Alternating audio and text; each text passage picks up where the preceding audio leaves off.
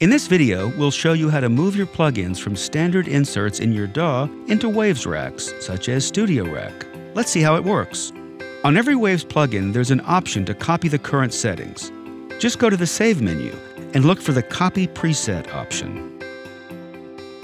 Once it's copied to the clipboard, you can paste it into the StudioRack, like this. This copies not only the plugin, but also all of its settings. This simple process lets you do a number of things.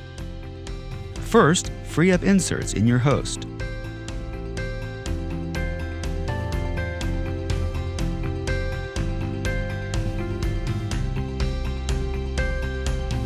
Second, StudioRack allows you to create chains of plugins and transfer them between sessions and even between DAWs. So let's take this chain and save a preset and label it Female Vocal.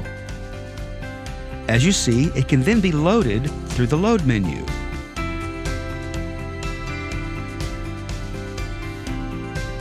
Third, when working with the SoundGrid system, StudioRack gives you the option to move the processing off your local CPU and onto a SoundGrid server, like this.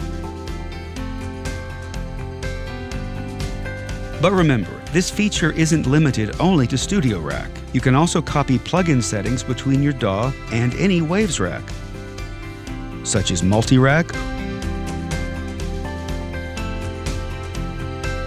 or the eMotion ST mixer, like this. So there you have it. We hope you'll find this feature helpful. Thanks for watching.